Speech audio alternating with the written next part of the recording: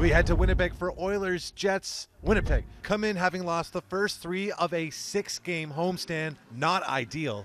Meanwhile, the Oilers can move to 8-1 with a 3rd straight win. We pick it up in overtime. It's a scoreless game. Edmonton with a 2-on-1. Leon Draisaitl over to McDavid, but he can't get a shot off.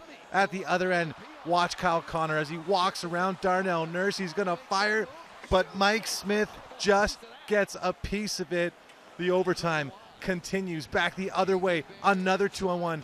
It's Draisaitl once again to Connor McDavid, but he fans on the shot. The Oilers duo miss 2 great chances, but the action kept picking up as the overtime went on. Mark Scheifele cuts into the zone, takes it wide, cuts into the middle. Here's Scheifele. He shoots big. Stop by Smith on a great drive from Mark Scheifele. And now here comes McDavid on a break. McDavid, he's stopped by Hellebuyck. Beauty action.